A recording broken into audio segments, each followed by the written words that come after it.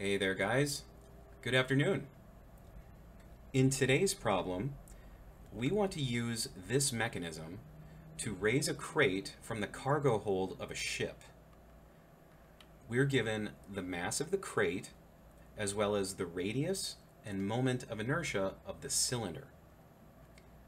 Attached to the cylinder is a crank handle, and as we turn it, the crate rises upwards and the handle will move along a small circular path. What we need to do is figure out how much force needs to be applied to the handle in order for the crate to accelerate at the value given here. Normally, we would want to use conservation techniques to solve this kind of problem, since that would be the easiest way to do it. But unfortunately, we're missing some important information, and we can't progress that way. So instead, let's begin by drawing a free body diagram of the crate. The forces acting on it are its weight pulling downwards and the tension from the rope pulling in the opposite direction. And here I've drawn the tension much longer to indicate an overall positive acceleration in the plus y direction. And speaking of acceleration, let's add that off to the side as well.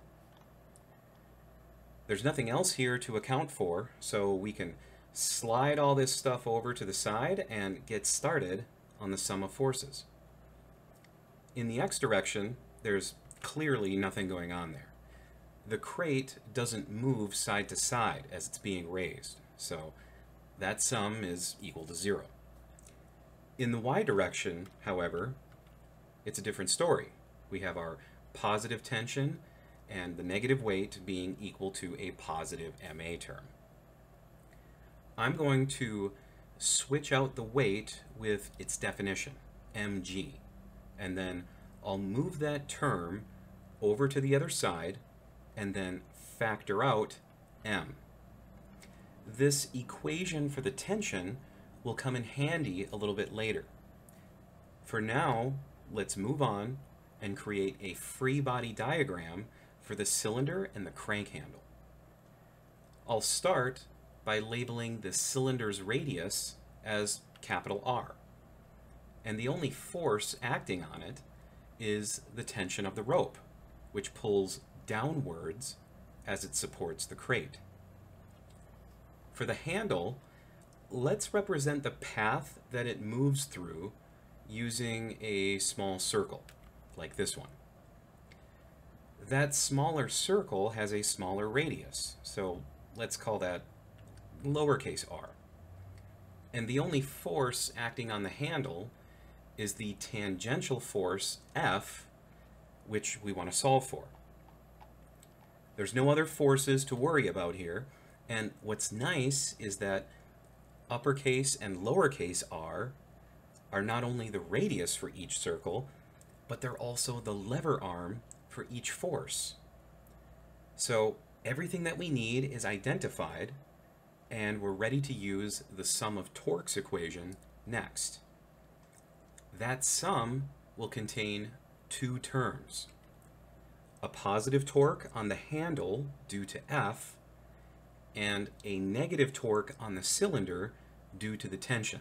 And this is based on the rotational direction that I've defined in the top right corner.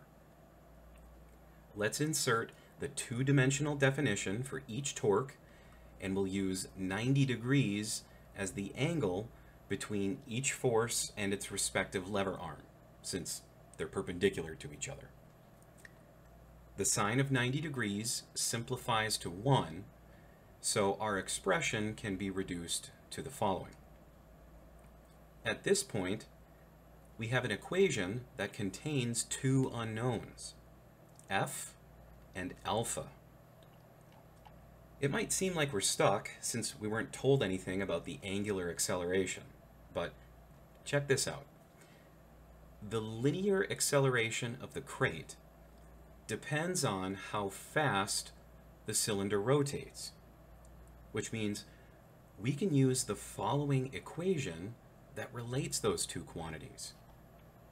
And if we take that and divide both sides by capital R, then we have a ratio that we can substitute for alpha.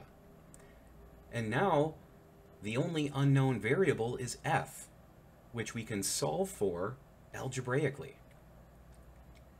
If we take that TR term and move it over to the right, and then divide both sides by lowercase r, well, now we have f isolated on the left-hand side. I'm also going to factor out 1 over lowercase r on the right, and then insert our expression for the tension that we got earlier. If we plug in our numbers, here's what we get.